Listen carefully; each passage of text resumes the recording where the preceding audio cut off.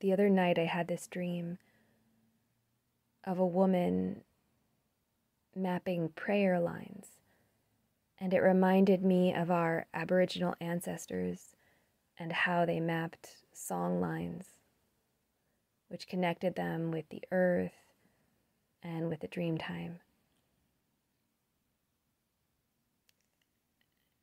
And I think that woman was me in the dream.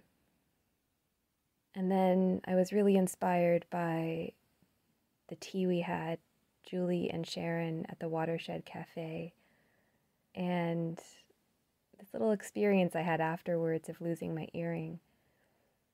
So I wanted to share this poem with you. It's called Prayer Lines. I lost an earring in Osceola. Raven saw a glint on the pavement, dove down, scooped it up, and flew on black wings over the frozen river, a silver prayer in his beak.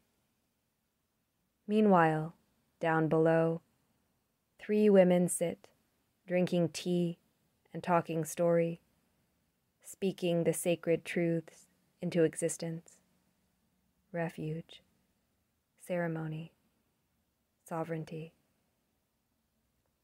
In the blue sunlight, by the frozen river, we reach our roots deep and tug Mother Earth a little closer, so our humanness can relax, breathe in this time together, this precious connectedness.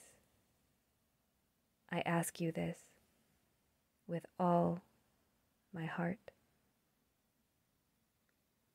Overhead, raven soars into the sun, rainbow slicking the black ink of his wings, soars over the frozen river with a throat full of song and a gift made of silver for his mate. When moon rises over the water, she sees a new glint among the twigs in Raven's nest, and she smiles, knowing her sister's prayers are answered.